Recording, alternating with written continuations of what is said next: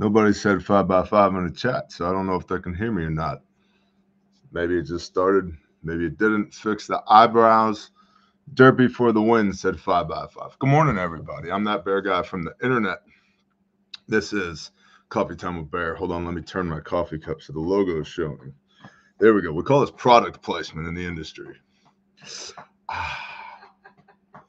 Where can you get that product placement? Oh, yeah. Where can bearindependent.com? That's right. Made of fine coffee cup materials. It works. Keeps the coffee warm. What's up, shop stuff?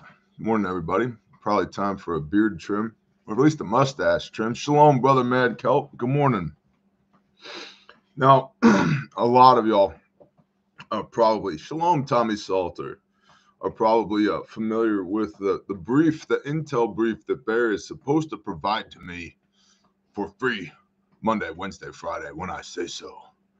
You know, life doesn't always work out that way. And here lately, scheduling wise, between new baby, building a house for me and my wife and my family, and building Caleb house, and some other things on the back end associated with 5 businesses and 2 ministries, that's just not been the case. And I've told y'all in the past, there's going to come a time, I don't know when it is, but I can feel it intuitively. There's going to come a time where I'm not going to be able to sit in front of this camera as much as I used to because of the other things that I have to do in the real world, like build things and rescue kids and restore kids and be a husband and a father and, you know, all that stuff. Guten Morgen, Patriot Plumber. So in lieu of intel reports, we have here what we call Coffee Time with Bear, which is a little bit more relaxed, a little bit more conversational, laid back. Let's kind of plow through the news sites, see if there's anything interesting, save you the time and the headache of having to look at all of the BS articles that are out there. There's a bunch. Good morning, Liberty, Liberty, Liberty, Liberty. And Dr. Trevor Wilkins as well. He doesn't have a theme song. Doc, we got to work on that. So I do have 3 things that I wanted to look at, maybe a 4th thing. And we'll have a conversation. Okay. First, I wanted to give you guys a little bit of a Caleb House update as far as construction is concerned. And then there's an article over at RT, Russia Today, Russian propaganda, about NATO being in a pre-war posture. I want to talk a little bit about that. And then, of course, I'm sure you've already heard about the 7.4 magnitude earthquake on eastern Taiwan. Oh, you haven't heard? What, have you been raising a child or something? Oh, well, all right then. I'll tell you all about it. Stay tuned, my love. Yeah, I know. And then also Haiti. It's a Pantera song. Nice. Is it Walk? Respect. Walk. Walk on home, boy.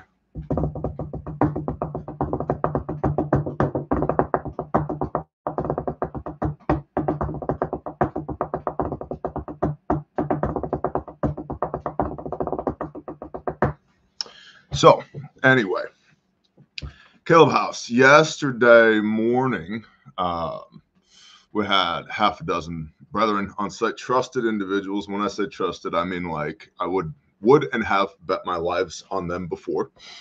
We have a lot of context. We were out at Caleb House and we flew the trusses for the barn. We're putting up a 40-foot wide, 80-foot long, 19-foot finished wall height barn.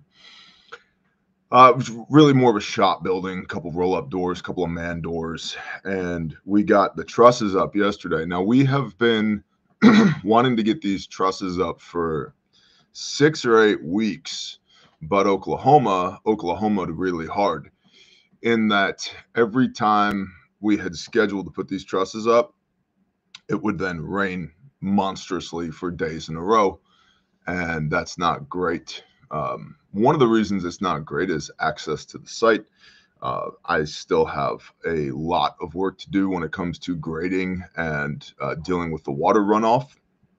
And we're mitigating a lot of that water runoff through consultations with Nick Ferguson, Mr. Permaculture guy. He's an awesome guy. And also the permaculture consultant, William Bond, who's the son of Billy Bond from Permapastures. And both of them have poured into us out there as far as how to shape the land to capture the water that's running across it rather than just have it run across. So, good morning, Sarah. So, Texas Hooch says, OMG, I just checked out the swag. Yeah, there's BI swag at bearindependent.com, y'all. They're like, I ain't even kidding. It's there. There's a whole bunch. But anyway, so I have a lot of work to do as far as road building is concerned and water mitigation is concerned. But when the soil is soft and you're using a Skytrack 1054, which is a 10,000 pound lift capacity, 54-foot lift height to boom over the 19-foot sidewall with trusses, you don't want to get all flippy all of a sudden because the soil is soft. And so that's been an issue. But yesterday we got all those trusses flown, which was cool because the wind was gusting to about 20 miles an hour. So that made it interesting. And Brett Spencer says that biblical manhood shirt is fire. Thank you. The artwork is by our brother Alex Toder, who's part of the Bear Nation. He does incredible artwork. You should reach out to him if you need any artwork done. Concept was mine, implemented by my wife. So it's a team effort. Let's see. Oofta says Upstate 717. Yeah. So some of our guys, there was a little bit of trepidation, if you will. And so I reassured them. I said, hey, I've had winds 3 times this fast at heights 20 times this height before, and I'm still here. I survived. It'll be okay. And they survived, and everybody was okay. Praise the Father. No injuries, just nothing. It was great. We got it done. So trusses are up. The footers for Care House 1 have been poured, and the stem wall for Care House 1 is formed, and it will be poured today, which means within about 14 days, we're going to have a house sitting at Care House 1 will be on site at Caleb House, which is super cool. I'm very excited about that. And then after we have Care House 1 set, we will begin the process for Care House 2. The pad for the administrative building is, I've put all the dirt where it needs to go there, but I've yet to track the dozer. Thank you, brother, who lent us a dozer in perpetuity. I've yet to track the dozer across the top of it because there's a difference between flat and level. They're not the same thing. And if you're going to build a building and pour concrete and all that, it should be level. Square plumb and level is a thing in construction. Flat does not cut it. So I have to make it level, not just flat. In my ample free time. Let's see what else is going on there.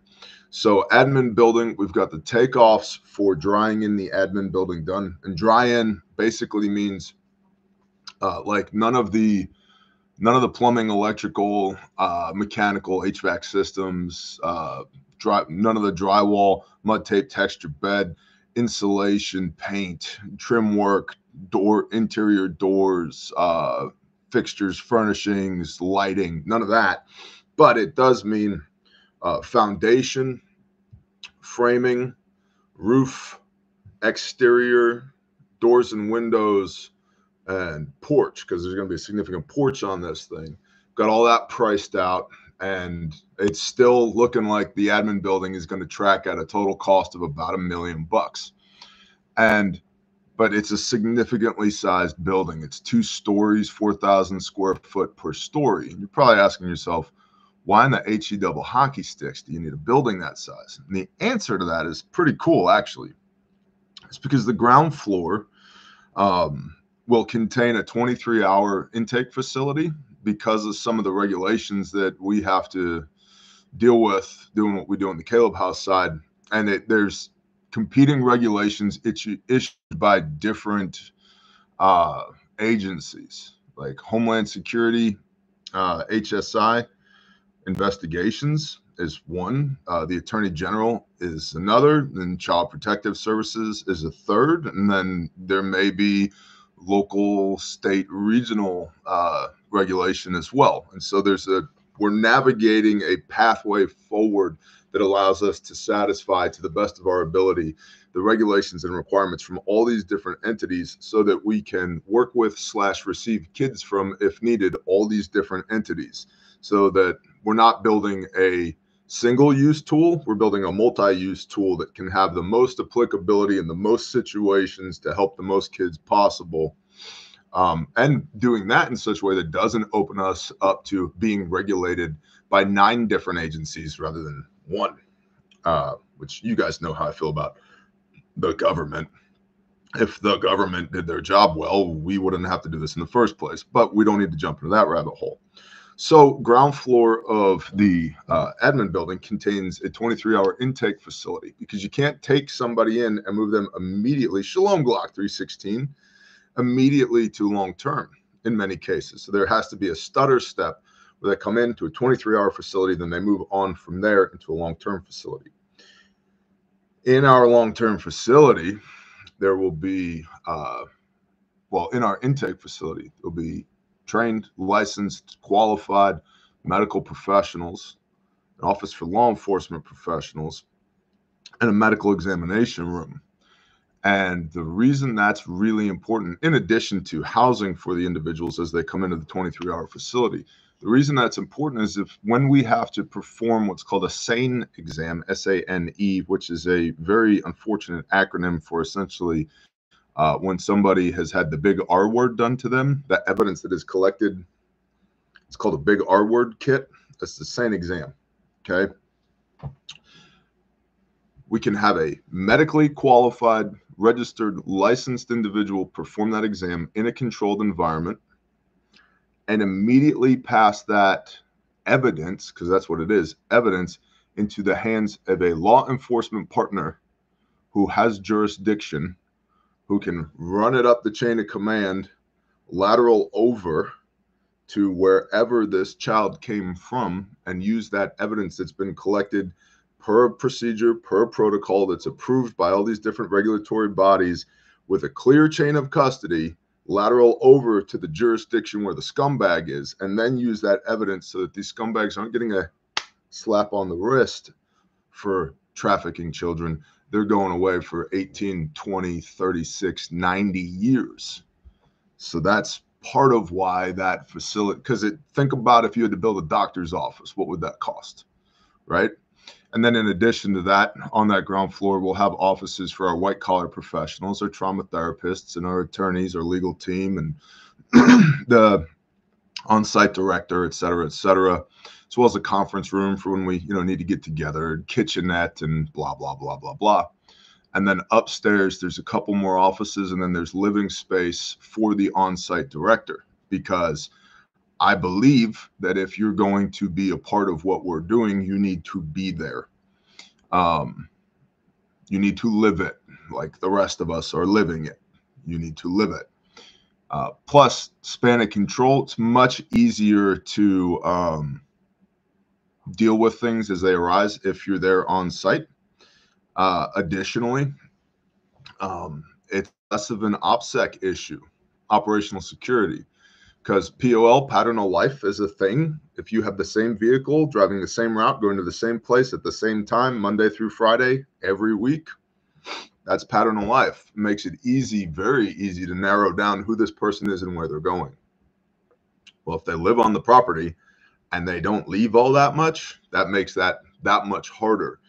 And a lot of the people who were in possession of these children before we were consider those children their product. And oftentimes there's retaliatory efforts from the criminal cartels that were trafficking these kids in the first place. So operational security is a thing, which is why in the barndo that I was just discussing with you, there will be in the barn, there will be a barndo for a caretaker. And that is the guy with the weed eater and the AR-15. Remember, we've talked about that guy before? Him and several other people who will be on property. Remember, we're not building a prison. This isn't a prison. It's a restoration facility, basically building a neighborhood in the woods. It's basically what I'm doing. But FAFO is the general rule for the property. So the barn dough is moving forward. We're making progress there. We've had some good conversation with the power company about being able to provide the amount of power in that area that we're going to need. And then admin building pad site is in process. Concrete is being poured for Care House 1 today. Care House 1 is built. It needs to be moved to property, and that will probably happen within the next 2 weeks or so. And then it's more dozer time for me because I got to make more spots for more houses to go. So Journey of John said, ruckus patches. Has anybody got theirs? So John, they were supposed to be handed out at the ruckus. When we received the patches from our vendor, we were unhappy with them. So the vendor is doing remakes, and when they come in and they're approved by us, we will be mailing them out individually to each person who was at the ruckus, because I don't want to give you a subpar patch that's going to fall apart. That's not really what we're about. So hey, Bear, have a wedding to go to on the 8th in Arkansas. I'll be in the wedding. They want it outdoors for the eclipse, but maybe forced inside due to weather. Any advice for security? Bro, I hope you really like these people. That's traveling on the 8th in the beaten zone of the eclipse is probably not recommended. Any advice for security? Yeah, I wouldn't be traveling if I could help it immediately before or immediately after. Think about basic things: lighting, access and egress, med stuff. Like if somebody trips and falls and breaks their leg, you're probably not going to get an ambulance to you immediately. So like medical stuff, and not just, shot, stabbed, blown up. If one of the chefs in the kitchen accidentally cuts themselves and they wrap it with a dish rag until the ambulance arrives, it could be hours before the ambulance arrives. So that's something to think about. People behaving badly, possible during the eclipse, but S2, or not S2, I'm sorry. Suspicious Observers had a video that he put out yesterday, I believe, about the eclipse. And I really appreciate Ben's practicality sometimes. He essentially said, look, there's on average 5 eclipses per year that cross the United States of America on average, or is it the Earth? I don't know. 5 eclipses per year. And the world doesn't end during any of these other eclipses. So why is everybody hyping up this eclipse so much? He said, I'm just going to come out and say it. If something bad happens during this eclipse, it was the government that did it.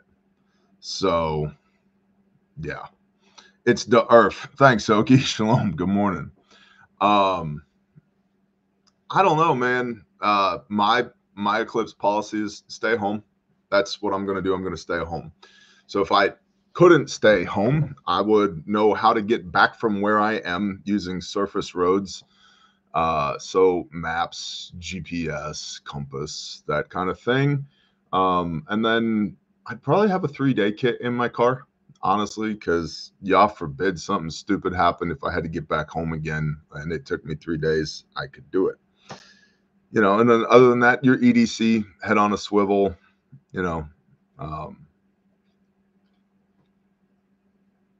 I don't expect people to be just wiling out during the eclipse and acting like crazy people, by and large. But, if you live in Detroit, Chicago, LA, New York, Dallas, Houston, it's possible. If you live in the woods, it's less possible. So, Colonel Lebowski, the world can't end Monday. Rockstar 69 is having a birthday and cake. Well, there you go. So Rockstar is having a cake. So Howitzer, good morning, says go camping at your bug out spot. Yeah. That's a good word, Hillbilly. Fill your tanks, top off your water supply. 100%. Like all the vehicles should have fuel in them. But I honestly believe this big eclipse, that's the apocalypse, is going to be a nothing burger. And if it's not, I agree with Ben from Suspicious Observers. If it's not, it's because the government decided that they didn't want it to be a nothing burger. So they use the opportunity to make it something else. So that's Caleb House construction update. Ongoing. We are being good stewards of your blessings. We appreciate you very much. You guys know the drill. CalebHouse.org, Caleb with a K, if you want to continue to support what we're doing. And I can't tell you the details, but I can tell you the team in the field is kicking a shit ton of ass. Like, big clap hand for the team in the field. They're doing an awesome job, doing their job, jamming up bad guys, rescuing kids. And I don't like the fact that I can't tell you the details, because I really don't want to be one of those, trust me, everything's great, now give me more money, right? Because I think that's some sleazy stuff right there, snake oil salesman stuff. But I legitimately can't tell you the details of what they're doing in the field for two reasons. One, victim services. There's people involved whose identities don't need to be known on the internet. Two, operational security. If I tell you what we're doing and how we're doing it, then the scumbags that are doing this stuff, some of whom watch the show, know what we're doing, and then they know they can develop protocols to counter what we're doing. So I just can't tell you. And that there's been certain operations, I'm like, man, when this one wraps up, I can't wait to tell the Bear Nation about this. But intelligence drives operations, right? It doesn't wrap up. It just leads on to a follow-on thing, which leads on to a follow-on thing, which leads on to a follow-on thing, which leads on to a follow-on thing. So Beartron says, it's Bear's fault that I am now slowly replacing all my socks with covert threads. And thank you for the socks at Refuge Ruckus, by the way, 50% off on their site right now on socks. You know, Beartron, I was going to bring that up.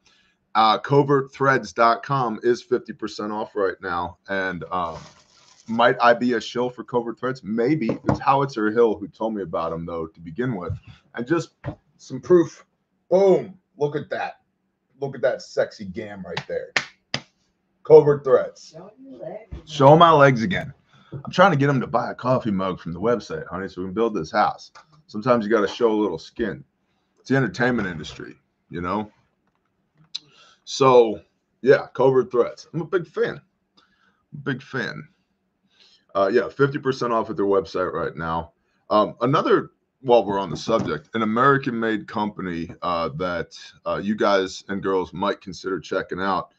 I've been talking with the founder last couple 3 weeks. There's a guy named Charlie.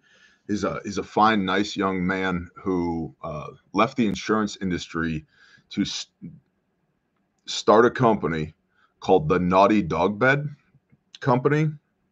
And essentially, like, him and his roommate in college, their dogs were constantly destroying dog beds. He's like, there's got to be a way. And so he made one out of like 1,000 denier ballistic nylon Cordura. So like mil-spec dog beds made in America. I have 4 of them on my porch right now. They're not cheap, but they do have a lifetime guarantee. And I've talked to the guy on the phone a couple of times now, and we text 3 to 5 times a week. He's a good young man with a good startup. And so you might consider it the Naughty Dog Bed if you need an American-made dog bed. So, boop, boop, boop. Boop, boop, boop. And apparently, promo code BEAR works there, and that'll get you 10% off. And don't worry about me on the affiliate end. I don't care about affiliate stuff. That'll get you 10% off. So if you want a dog bed from them, use promo code BEAR, apparently, allegedly.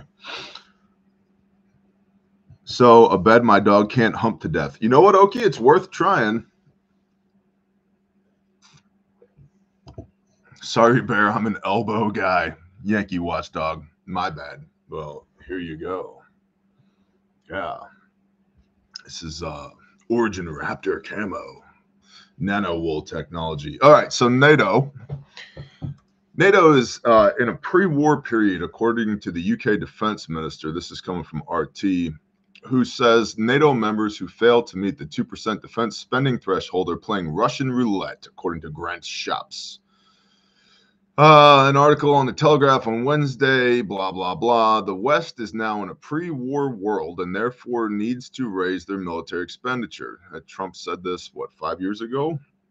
Many NATO states have for years struggled to reach an agreed threshold of 2% GDP for defense spending, but the process gained momentum after the start of the Ukraine crisis in 2014 and especially after the launch of Russia's military operation in 2022.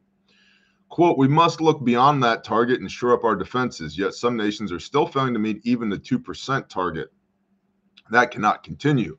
We can't afford to play Russian roulette with our future, end quote, Shapps wrote. Only 11 of NATO's 32 countries met the bloc's guideline of 2% last year.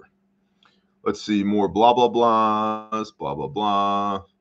Polish Prime Minister Donald Tusk delivered a similar message last week when he said that Europe had entered a pre-war era in which any scenario is possible. Tusk insisted that, quote, no one in Europe will be able to feel safe, end quote, if the West does not provide Kiev with sufficient equipment and ammunition for the conflict with Russia. Getting a little tired of giving the government my money so they can give it to everybody else. I'm not going to lie. Like, you know what, Poland, if you're so worried about the war in Ukraine, maybe you guys go over there and spend your money and your blood and you do something about it. Just saying. I'm just throwing that out there. Like, at least be part of the team. Do I think the team should be doing anything over there? No, not really. But we already are. And of course, there's that argument, in for a penny, in for a pound, which is intentional. Right, you start with a penny so that you can play the big they that air quote represent us in DC, start with a penny so they can play the in for a penny, in for a pound game. You know, just give them $100 million in aid to start, which I wouldn't, turn my nose up at $100 million in aid either. Okay, make it $1 billion, make it $3 billion, make it $20 billion. Make it $100 billion. Make it a couple $100 billion. Let's start floating the line that the total sunk cost of Ukraine in order to defeat Russia could rise to the threshold of $1 trillion US. Bro, knock it off. Like, I'm trying to build a house right now. I've got businesses to run. I've got 4 kids that I'd like to have clothes and shoes and be able to grow up and make grandbabies for me one day. Stop. Just stop it. Just stop it. Echoing those remarks, UK Foreign Secretary David Cameron said on Wednesday that the West needs to, quote, win the argument for NATO all over again with a new generation, end quote, claiming that Europe faces the same situation as in 1938. Of course, numerous Western leaders have warned in recent weeks that Russia could attack NATO within a few years. Russian President Vladimir Putin has dismissed those claims as utter nonsense designed to beat the money out of the populations of Western countries. I tend to agree with Putin on this because I don't think, based upon their performance in Ukraine, that Europe has much to worry about. I also think that Europe isn't nearly as prepared for a war as they think they are. So if the Russians did show up in Europe and had Ukraine war level performance in Europe, that might not go so well for the Eastern Europeans. But the reason I wanted to bring this up is not because we needed more talking points about the war in Ukraine, because we've got plenty of talking points about the war in Ukraine. The reason I bring it up is because biblically, when there's war, there's 3 things that go together with a war. Over and over and over again, the Father, the Creator, Abba Yahuwah or Elohim, the Lord your God, pick your phrase, says, I shall bring upon you the sword, scarcity of food, and pestilence. These 3 things. The sword, warfare, death, scarcity of food, famine, and pestilence, plague and disease. Those 3 things go together. And then if you look historically at warfare, those 3 things go together. And so I would submit to you, if NATO is making the argument that we are in a pre-war period right now, which honestly, it feels like that. But does it feel like that because we've all been successfully propagandized into believing that?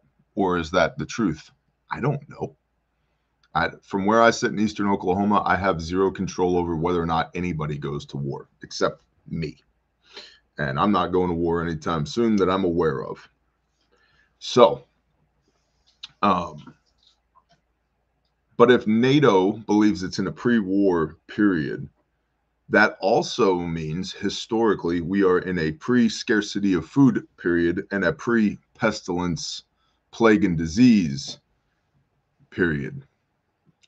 And so I wanted to throw that out there for y'all in your preparedness endeavors. I think a lot of us have focused, and in some cases maybe focused too much on the war aspect, especially a lot of us that are potentially unqualified to even focus on that aspect in the first place. I got a rifle, I got a plate carrier, I got a war belt, I got a rucksack. Cool. Now what? I don't know. Stack ammo till the cows come home. Okay, for what? I'm not really sure. In case, the Russians invade or the government feels froggy or whatever. Right? Like Matt Baer said, not my lane. Okay, cool. So, all right, sword warfare. Got it. Not got it, but check. That's a thing. And I think a lot of us have focused on the firearms and warfare aspect of preparedness a lot, but to the detriment of scarcity of food and pestilence.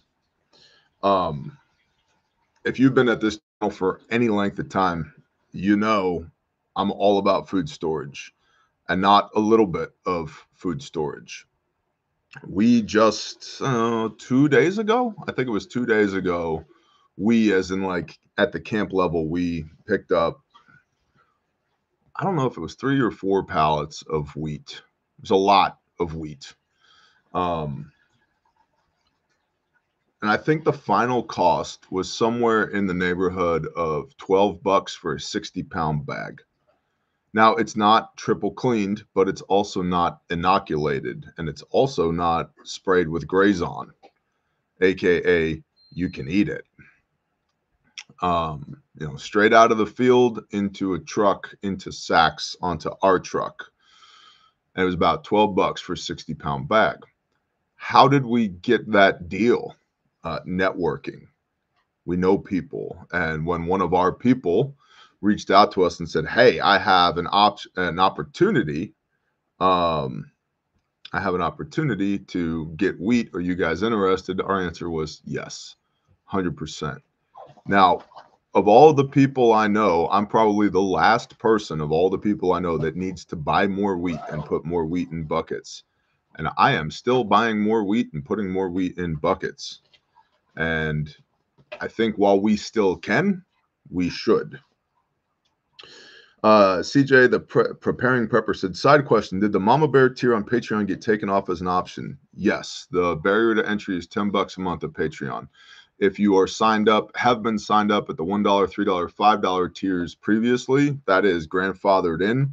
But if your subscription lapsed for any reason, or you're signing up for the first time, it is now at $10 per month. And the reason it's at $10 per month, we deliver what I believe is an incredible amount of value on Patreon.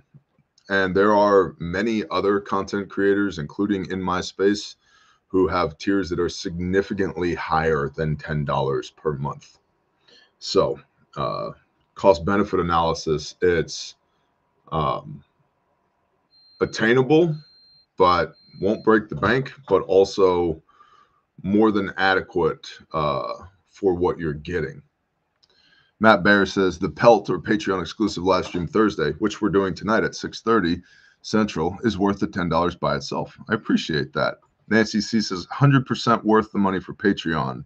Brett, worth every penny. Wisconsin Farm Boy, best $10 you'll spend anywhere. Glock 316, a workman is worth his hire. White Fox, excellent value. Well, there you go. In the mouths of 2 or 3.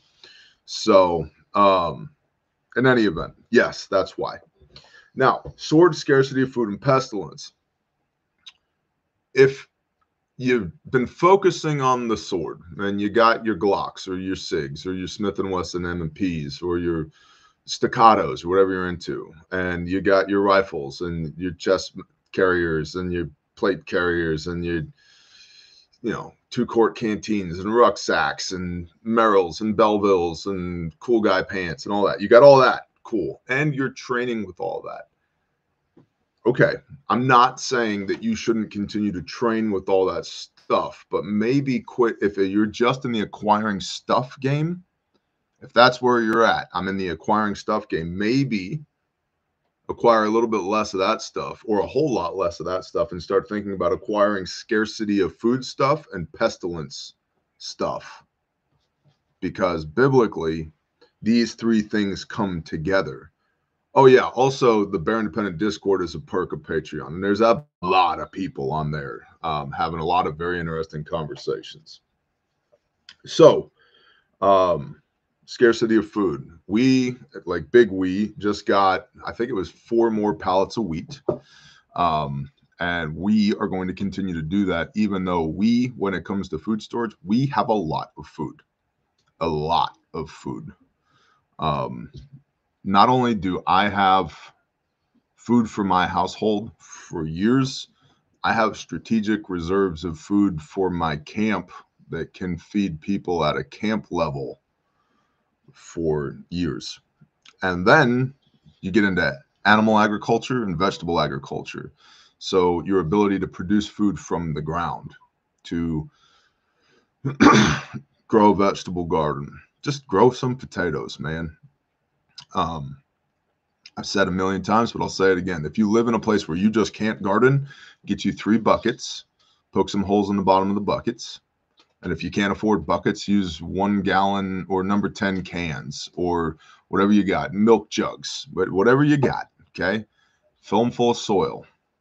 What soil? I don't care. Dig it out of the backyard, find some on the side of the road, use leaf litter, buy a bag of potting soil, go see a farmer, find dirt, fill it with dirt, and you're going to plant yourself a tomato plant, a pepper plant, and a cilantro plant, okay? And in your cilantro plant, if you can get some little onion starts, put a few onion starts around the edge. And 90 to 120 days from now, you are going to make the best salsa you've ever had from scratch. Okay? Remember your homework from Tuesday? Make pancakes from scratch? Apocalypse pancakes? Yeah. This is a little bit longer bit of homework. 90 to 120 days. Make salsa. If you've never grown anything, it at least gives you the reps of beginning to understand the delayed gratification of sowing versus reaping. All right. And then you can take what you learn from that and bring that to a piece of dirt anywhere and begin planting. Right. Like the best time to plant a tree was 20 years ago. The second best time is today. So 150 gallon livestock watering trough. There you go, Tommy. I know a guy who at one time lived in a 5th wheel and was moving about the country and got a plastic masonry pans from Home Depot that you use for mixing cement and mortar for laying brick in. He got those, filled them with soil, and planted a garden in those. And then when it was time to move, he would set them in the back of his truck, cover them up, drive to the next place, set the 5th wheel up, pull his garden out, set it into the sun, and continue growing his garden that way. If you want to do it, it can be done. So sword, scarcity of food, and then pestilence. Pestilence. Plague and disease. OTC meds, you can still get them. You should if you don't have them. What kind of OTC meds? I'm not a doctor. I don't even play one on TV. But the basics for sure. You know, Advil, Tylenol, both which are fever reducers, anti-diarrheal meds. That's pretty important because in a large amount of Earth's population poops themselves to death every year. Yeah, that happens. You're going to want water purification. That's a big deal when it comes to pestilence. Whatever floats your boat. If you love Berkey, you hate Berkey. If you like Life Water, if you don't like Life Water, if you're into if what, I don't care. Some way to process and purify water. It's a big deal. Your Jace case from Jace Medical, right? To have some prescription meds, especially if you're currently on prescription meds and you're going to need prescription meds to get through whatever the coming unpleasantness is. Having a backup supply of that stuff, as well as antifungal, antimicrobial, antibacterial. Another part of pestilence that a lot of people miss is cleaning. Got to keep this place clean. Got to keep this body clean. Got to keep our tools clean. Flies, fingers, feces, right? These are the three things that are going to get us sick, means of transmission.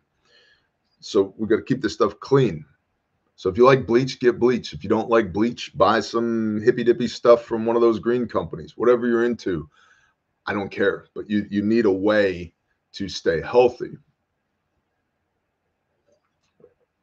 Okay. So I just wanted to bring that out with NATO. If NATO says that they are in a pre-war posture, understand that war is only one leg of the three-legged stool biblically. It's sword, scarcity of food, and pestilence. Those three things always go together. Now, scarcity of food, we're already seeing in certain places. Like, look at what's happening in Haiti right now. This air quote revolution that, what's his name? Jimmy the Barbecue is these gang wars that are happening there. Dude, there's like 1.4 million people on the brink of famine in Haiti. Gaza Strip, dude. They went from relative food security to famine in 5 months. 5 months. Okay. And we're all like, the sky's going to get dark on Monday for a few hours. It's the end of the world. Like, they don't have any food to eat. Now, today's Thursday. Tomorrow's Friday, the day of prep. And then Monday, the sky's going to go dark. So you got Thursday, Friday, Sunday to like put a little bit of food in your house in case the sky goes dark and the government decides, you know what, this is a perfect time to knock the grid offline or whatever. Not that I think that's going to happen, but if it did, you're covered. And see, that's the thing with preparedness. Preparedness is insurance, okay? It's to perpetuate normalcy for the people that we love. I have life insurance. I don't think I'm going to get hit by a Mack truck today, but if I do, and I shuffle off this mortal coil, my family's taken care of. It's the same thing with preparedness, okay? If there's a massive external stimulus that causes us to fundamentally change the way we are doing life right now, I have a way to mitigate some of that risk. That's what preparedness is. So, sword, scarcity of food, pestilence. Remember those three things: sword, scarcity of food, pestilence. And if you've been hyper fixated on the sword, I'm asking you to please consider scarcity of food and pestilence. If you've been hyper focused on food production, you should consider the sword and pestilence. If you've been hyper focused on pestilence, you should consider the sword and scarcity of food. Right there, it's a three-legged stool. These three things go together. Cool. Next thing I wanted to look at, because I've seen some conjecture on the interwebs about this.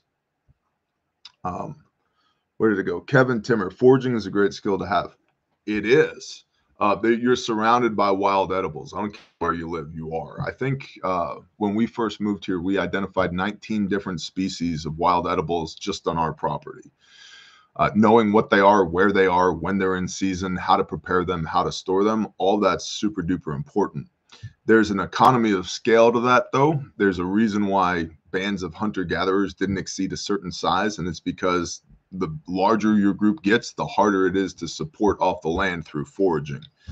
If you're a singleton, it's easier, because if the size of the berry bush remains as a constant, the more people are eating off of that berry bush, the fewer berries per person they get, right? The thinner the slice of the pie. So 7.4 magnitude earthquake in Taiwan. For those of y'all that aren't tracking on this, there was in eastern Taiwan. Taiwan's a little island. And that little island is situated to the east of China, to the south of Japan, to the north of the Philippines, and it's basically directly due south of South Korea. So no wonder China wants to control this island, because it's right out there in the South China Sea / Pacific Ocean region, and it's right there. Like, it's 100 miles from the Chinese mainland is Taiwan, which is not a small island. But it sits right in the middle of, it's like the gatekeeper of China, South Korea, Japan, Philippines, etc. You know, you got Vietnam in there. So Taiwan, on the eastern coast of Taiwan, not far from, let's watch Bear try to pronounce this word, Hualien. I think it's Hualien. Maybe it's Hualien. I don't know. Anyway, Taiwan's kind of shaped like a yam. Okay, so imagine you're holding the yam upright. On the easternmost side of the center of the yam is 7.4 magnitude earthquake. Now, that region of Taiwan is not terribly populated because it's very mountainous and remote in that area. But where's the numbers? Where's the numbers? People are trapped in tunnels. Buildings are falling over. My wife's getting updates on her computer. Killing at least 9 and injuring more than 900. Some 127 people are trapped in collapsed tunnels and on mountain roads along the rugged coastline. Tremors were felt in the capital of Taipei, more than 100 kilometers away. And Taipei is in the north of Taiwan, kind of north central of the yam. And if you were holding the yam perfectly upright, I'd turn it about 15 degrees clockwise, and that's what Taiwan actually looks like. So in any event, there was a big earthquake there, and the people of Taiwan, the government of Taiwan, has reached out to its allies and friends on X, formerly Twitter, which is interesting. The fact that Twitter has become a place where, like, politicians say words and then things actually happen as a result of the words that were said on Twitter /X still boggles my mind. But anyway, what has been interesting, and the Babylon Bee had an interesting article on this, but it's very tongue-in-cheek and damn near accurate, is essentially China said they'd be happy to send 100,000 soldiers to Taiwan to help with the cleanup. Like, I bet you would. So the Taiwanese have not invited China in to assist with the recovery effort, because what a great cover for action to just roll Chinese soldiers into Taiwan and accomplish, a fait accompli, right? China's wanted Taiwan forever and a day. The last, 50, 60, 70 years? Forgive my math. This is still my first cup of coffee.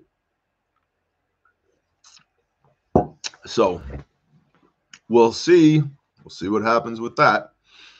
But something to be aware of.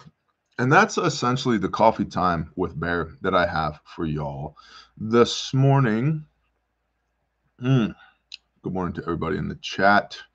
Shadow Rider said California is overdue for 7+ magnitude earthquake. Yeah, and there's a much higher population density in many, many areas of California. 40 million people live in California as compared to the eastern coast of Taiwan, populated by mountains. So it's going to be a shit show if that happens in California. Let's see. What do we got going on? We already talked about Patreon. We already talked about Caleb House. Caleb with a K, calebhouse.org. If you guys and girls want to plug into that. Grindstone Ministries. If you want a copy of the scriptures, you can buy one at cost at grindstoneministries.com. All the links are down in the description, BT dubs.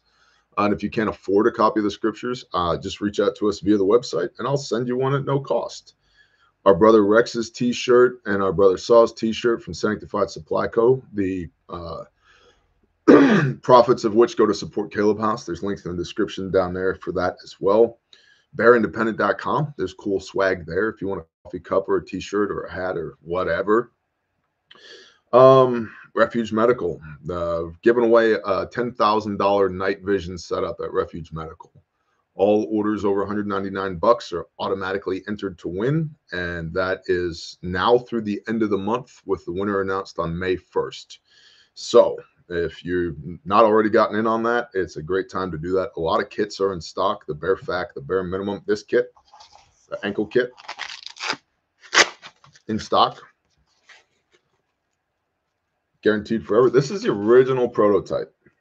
This is the Gen 0, the first one that was ever made. I've been wearing this for months, daily. I don't know how many miles it's got on it now, but I'd say probably a couple hundred miles on it. You figure approximately 3 miles per day times, 3 months. That's 270 right there. So we'll just go with a couple hundred miles on it already. It's fine.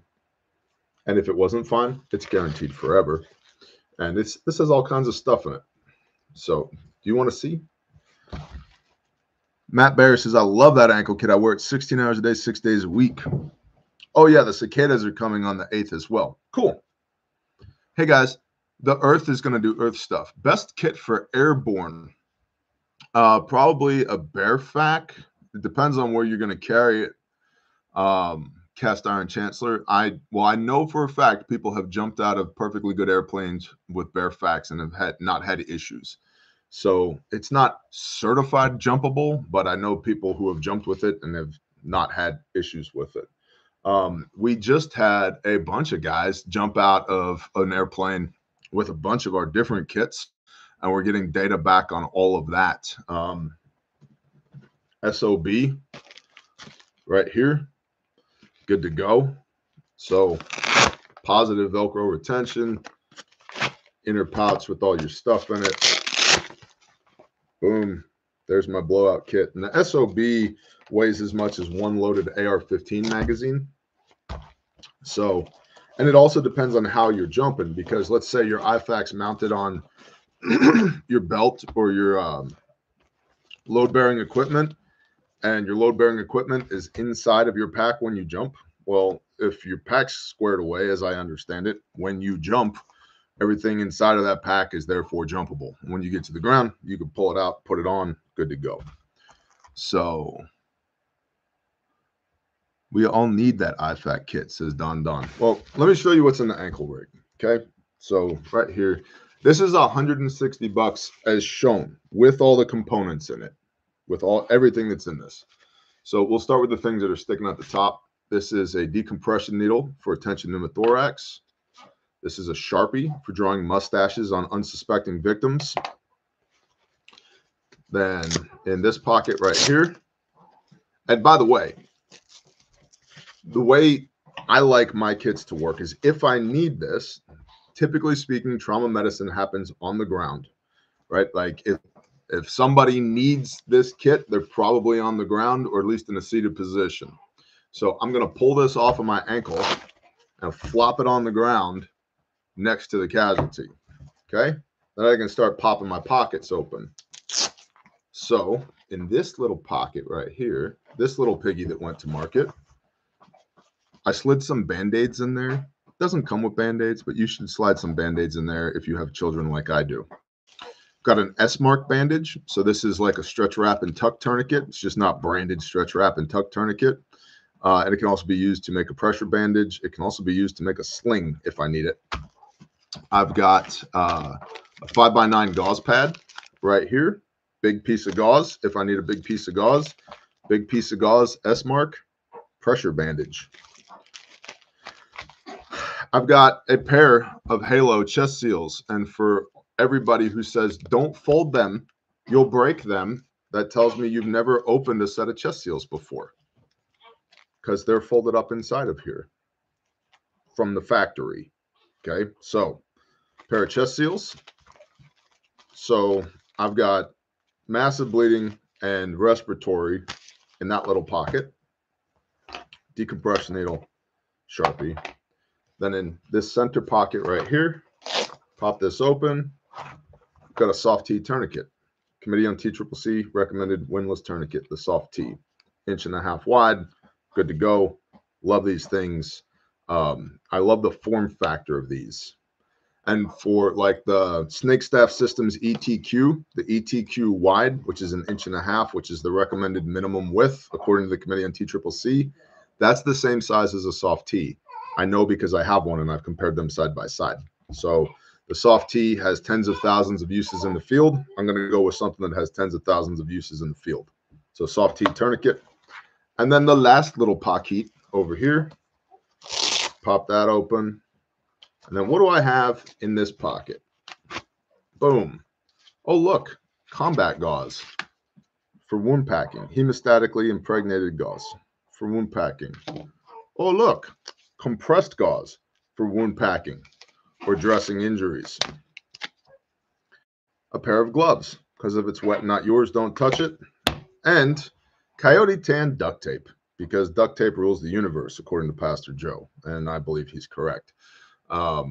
You can do all kinds of things with duct tape. You can use this as tinder. You can improvise chest seals with this. I can make a sling with this. If I had to improvise a tourniquet with this, I could do that. Good to go. And all of it is inside of the ankle kit for 160 bucks, guaranteed forever. So that's the ankle kit.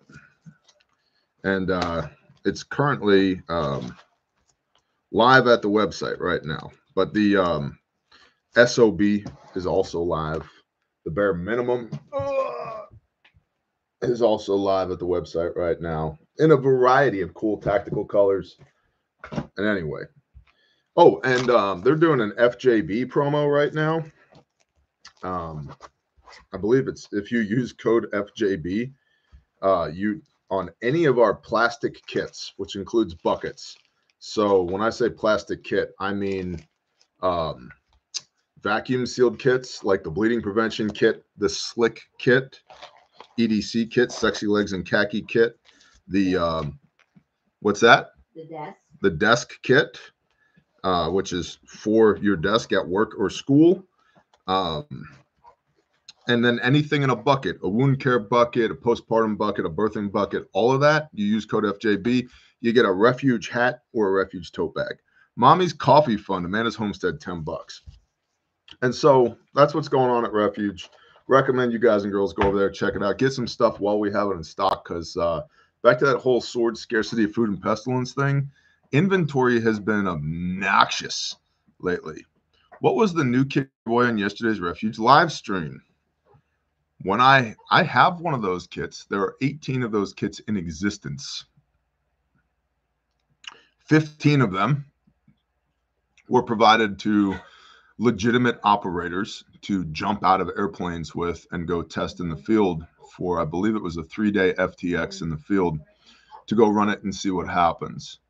2 of them just went to Moons Out, Goons Out with Ian McCollum from Forgotten Weapons and Brass Facts and Hop and Kit Badger and all the other channels that were there. T-Rex Arms was there. TNVC was there. Everybody else to go be tested on the civilian front for use under night vision out in the woods of Western Virginia. And the last one is sitting in my team room on my desk right now. Bear, which is better, a Cat TQ or a soft T? David, it completely depends on the application. So this is a Cat, Gen 7 Cat, new in the wrapper. We send these new in the wrapper, so you know you're getting a new product. The Cat is probably the most intuitive windlass tourniquet on planet Earth currently, and it's great. It has over 19,000 combat applications. We have a lot of data on this tourniquet. It's great, and it works wonderfully, and we use it in most of our kits. The soft T is what I EDC, and the reason I EDC or everyday carry soft T, I threw my Sharpie on the ground. That could be a good country song. Here's the soft T. Okay, the reason I EDC a soft T is look at the screen. Look at the size difference between a cat and a soft T. Okay. So for low profile applications, like I literally carry a soft T in my front left pants pocket, in addition to the one that I have on my ankle. For low profile applications, I like the soft T more than the cat. The cat is more intuitive. It has more uses in combat. It has more saves because it's more widely distributed. The cat's a great tourniquet. It's a phenomenal tourniquet, but it's bigger, significantly bigger. Look at the screen than the soft T is. Okay. Can he do it? There we go. Significantly bigger than the soft T. The soft T is a great tourniquet. Would you bet your life on it? Yes, I EDC this tourniquet all the time. It takes more practice with a soft T. It's not quite as intuitive as the cat is, but the form factor, and they're the same price. And they're both made in America by reputable companies. TACMed Solutions makes the soft T. North American Rescue distributes the cat tourniquet. Cat Resources is who produces the cat tourniquet. American companies. So better for what? If it's load-bearing equipment, vehicle applications, large first aid kits, cat tourniquet for me all the way. If it's low profile EDC or space and weight is at an absolute premium, then I carry the soft T. They're both good to go. So, and they're both available at Refuge Medical. Kevin Timmer says a soft T in my pocket now. Yeah, they're just. Do you do first aid in-person training for kids? We have in the past. We don't currently have kids classes on the schedule, but I'll bring it up at our next executive meeting. Oh, we do have some dates left in July, I think it is, for training. In-person training. Refuge, responder. What are the dates for that? July 21st and 22nd. The May classes are sold out, but July 21st and July 22nd, we've got some classes available at Refuge Medical. I will drop the link in the description right here. So,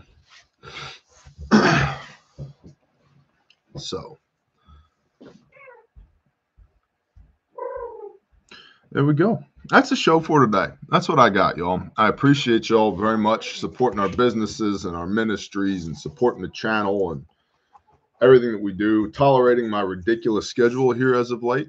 I promise you that I'm doing meaningful things when I'm not here in front of the camera. Family and ministry and business and sleeping when I can, drinking coffee when I can. So let's talk to the Father real quick, and we'll call it a day. Sound good? Sounds good, man. All right, cool. Good morning, Father Yah. Father, thank you for all of our myriad blessings. Thank you for allowing us to wake up today. Thank you for little tiny people and for kiddos and for mama and for all of our other people and our land and all the things that we take for granted, Father. Thank you for those things. Thank you for thinking highly enough of us to give us the opportunity to steward these people and those blessings. Father, I pray that you'd be with everybody within the sound of my voice today, that you would help them keep their lamp lit, and that they would shine into the darkness, and the darkness would comprehendeth it not. We would be a good witness and a testimony of how awesome you are. Father, and any weapon formed against us wouldn't prosper, and anything that's not of you would flee in the name of Yeshua HaMashiach. Father, you're awesome. I'm glad we get to do this together, and I thank you for that. I pray that you'd please continue to protect, provide for, and bless these people, and that we would walk in your will to the best of our ability by the blood of your Son. And ask these things in Yeshua's name. Amen.